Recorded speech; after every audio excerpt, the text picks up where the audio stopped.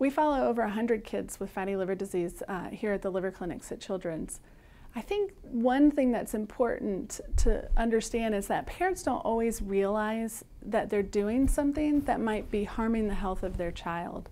At least not realize it in a very, real direct connected fashion. So for example, I've seen a patient who the parents were helping them, by purchasing soda in huge volumes. So they would get a case of soda on Monday, and by Thursday it was gone because he just, drank it all.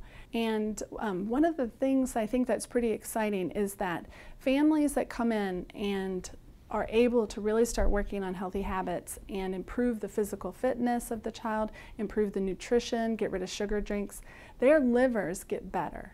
So I think we don't have all the studies completed yet, but I think it's a reversible disease. There's some good evidence. And so if a parent and a child know that they have it, they can really tackle this and significantly improve the lifelong health of that child.